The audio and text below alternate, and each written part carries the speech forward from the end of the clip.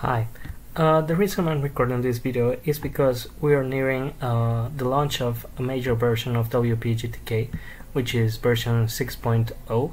As you can see, I'm running a developer version of this in my computer, but I'm pretty sure that everything that you see in this video will be released pretty soon. So there are some major changes coming around for this release, and one of them is about the template system that we use. So the template system has drastically changed, and the main objective of this change is to be able to operate with PyWall templates in wpgtk. So there will be no difference between a PyWall template and a wpgtk template. This is currently not true in the current stable release, but it will be in this new major release. So previous templates done in wpgtk won't be compatible straight away, but let me show you a bunch of reasons of why this is so and why this is advantageous, and some of the things that you can achieve with the new template system. Okay, so as you can see here, on the left we have the new template system, and on the right we have the old template system. So you will be able to see that the template on the left is basically just a Python string format. So what it does is that it grabs a Python dictionary and it fills the values inside braces with the values in the dictionary in Python. It's pretty simple, but it allows us to do some things that we otherwise wouldn't be able to, and I'll go to that in just a second. The disadvantage, the main and only disadvantage, is that now we have to escape braces, real braces, with double braces. So instead of having terminal in a brace, you have terminal inside double braces.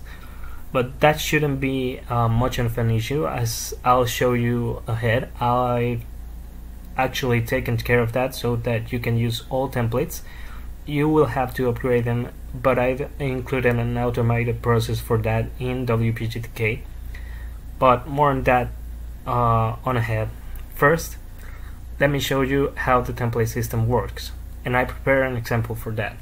So I'm going to close this, and I'm going to go back to my home directory, and we have over here some generic configuration file which has some values in it, and I'm going to add borders here so you can see the wallpaper and the whole theme. I usually don't use gaps, but anyway, I digress. Going back to wpgtk, we're going to add this file to our templates to create a new template. So we go ahead and click here and add our example. You can see that immediately we have an example txt.base, and what it is an exact copy of the original file. So I'm going to open it in Emacs, and I'm going to open the template file. Right now it should look just about the same, but what we're going to do is that we're going to edit these values to be keywords in wpgtk system, and this will cause the original file to change dynamically. These things are done automatically by wpgtk, so you shouldn't have to worry about anything else more than adding the template to wpgtk. Do is, I want color 8 over here, I want color 0 over here, and let's say I want the active color over here. I'm going to save this, and remember we have to escape the double braces, so I'm going to place here this, and then I'm going to open wpgtk and choose any of these themes. You can see it applies globally. Now you can see that the colors have changed in the original file, but the template has remained untouched even if I reload it. So basically that's the magic of the template system in wpgtk. It is more intrusive than PyWall, but it allows you for more powerful things. So what are the main advantages of using this format and not the previous format that I had? Well, PyWall offers us the possibility of doing things like this. let's say I want the RGB value like this, or let's say I don't actually need this pound symbol, so I do this. And it even works with keywords that are not normally defined in Pywall, so it's pretty extensible. So let me apply a theme randomly. I have a key binding for this. Okay, so it turned out to be a white color scheme. So let's reload this file, and as you can see, we get RGB values, no problem, and we get a stripped value, also no problem, over here. So you can see already, you can already see the advantages of doing this with the new format instead of the old one. It gives you plenty more flexibility in regarding to customization. So let me try again and do something that you cannot do on Pywall, and that is using user-defined keywords. And how do we do that? It's actually pretty simple. What I'm going to do now is that I'm going to, one common use case for CSS is being able to add a font family, let's say, and I'm going to add my custom keyword font1 and font2. Okay, so I'm going to save this in my template file. I'm going to go to keywords. As you can see, I have a few keywords defined. I'm going to remove them, and I'm going to add font1, and as a value I'm going to use Gomono, which is the font that I'm using right now system-wide.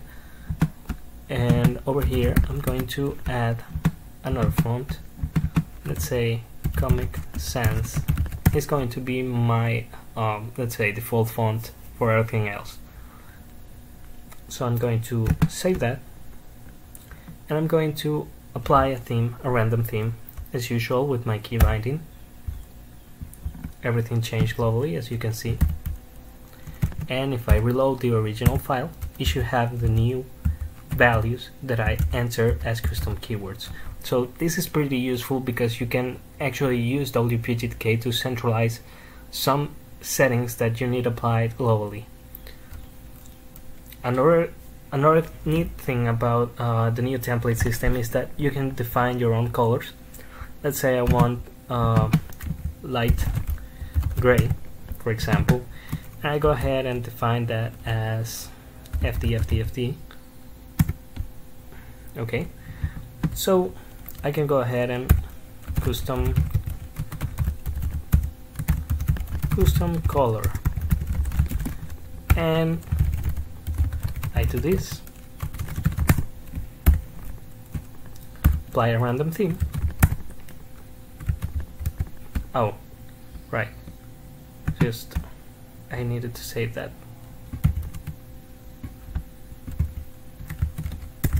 So no big there. Now you can see that it appeared here. So the neat thing about this is that everything that applied to previous colors you can do with your own custom defined colors.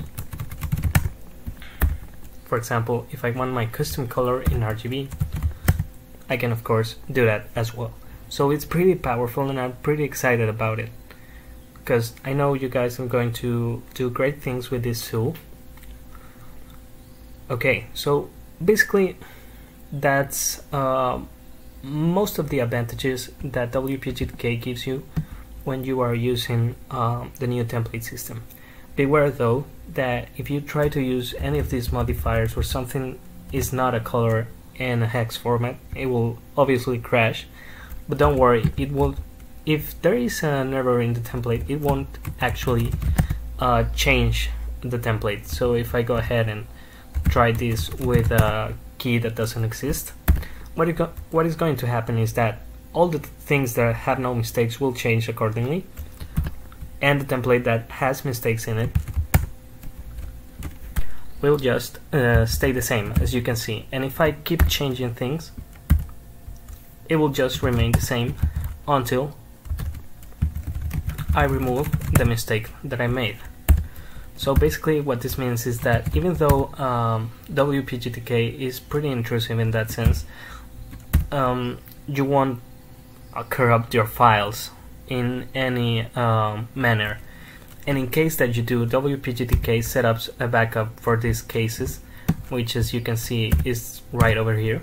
So as you can see, I have the original file backed up just in case.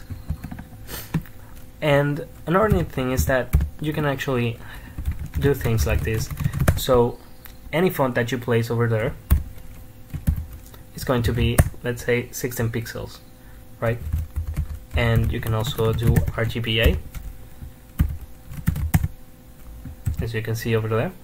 So it's pretty neat. For example, I can change my opacity over here.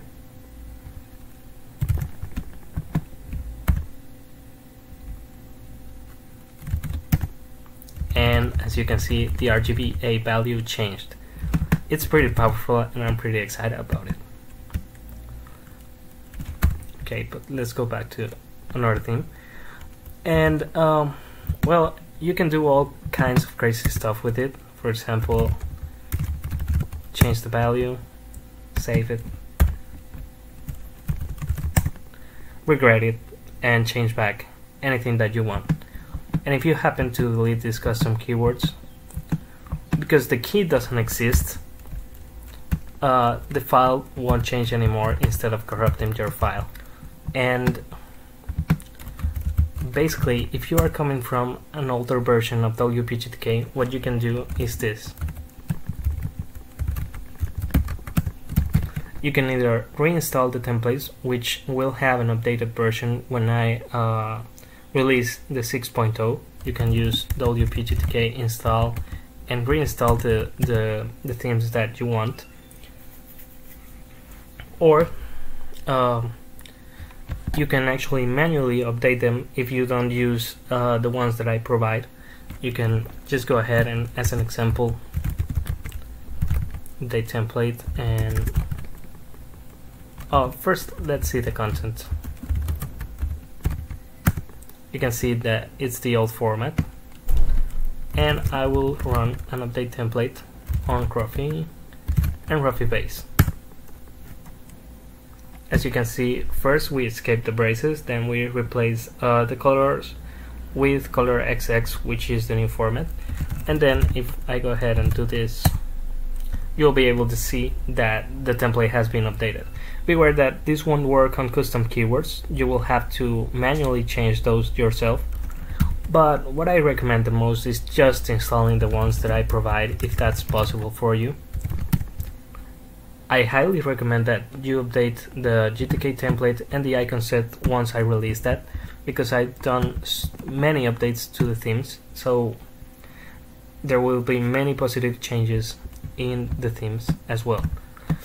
Another feature that I added in this release is the ability to add color schemes to wallpapers that don't have many colors, such as this one. And you're wondering how I'm doing this. Well, it turns out that Pywall provides automatic theming. I mean, it provides auto-established themes. So if I go ahead and do this, sorry about that. If I do this, you will get a long list of already established themes. So, for example, if I do base 16 Spacemax, we're going to have this color scheme all around, right? And that's pretty cool.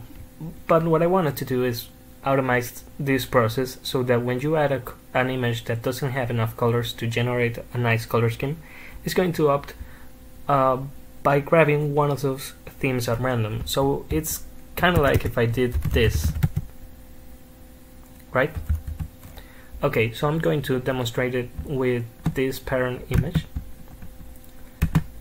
and I'm going to add it once again over here. I'm going to go here and let's say, okay, here it is. As you can see, it won't be able to generate a color scheme, so it will take a while because it's going to try and try and try again, and then it's going to pick one theme at random. there you have it. You have kind of a nice color scheme, which you can base your own with. I like to lower the light in the common color, like this. Save it, and then we apply it. And honestly, it looks pretty good to me. And after that, there's many things that you can do. You can auto adjust, which will create more clear foreground and background colors. You can lower the brightness, you can lower this, and then auto adjust, and you get kind of a foreground background kind of thing going on. You can shuffle the colors if you don't like the auto adjusted one. So if I go ahead and shuffle the colors like this, you'll get some kind of not standard pattern of colors, as you can already tell if you know that standard. Red is 1, green is 2, and so on. But if I click on auto adjust, you recover that order, which is pretty standard in Xterm, for example. So basically that's one of the updates that I have to. Another thing you can do is that if you've messed up your color scheme beyond recognition, you can, let's try with this one. You can just click on reset, and that will drop the color scheme that you have, actually add the image once more, and you'll have the initial color scheme once again, no matter what modifications you have done. So it doesn't matter if I do this and if I do that, right, and then save and apply, and apply. It won't matter. It won't matter as long as I click reset, I'll get the same color scheme back. See? I'll lower the brightness and I'll auto adjust, and I'll have a nice color scheme in a matter of seconds. Right? Okay. So, another thing that I'm pretty excited about is the ability to always auto adjust themes. So that means that if I go ahead, if I enable this, if I go ahead and do this thing again where I reset the color scheme, you will notice that it's automatically auto adjusted with background and foreground colors. So basically what that means is that if I add an image, no matter which image I add, as long as it can generate a color scheme on its own, say this one, and I'm going to add it once more, you can see that the color scheme is already auto adjusted. If I disable this, I will get what Pi will usually get me, which would be a nice color scheme, but sometimes you want a little bit extra.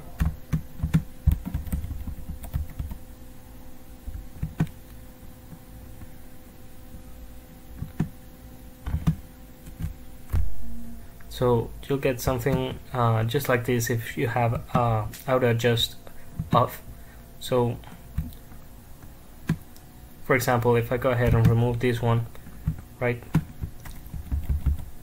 and try to add it again with auto adjust off, let's say color rocks over here,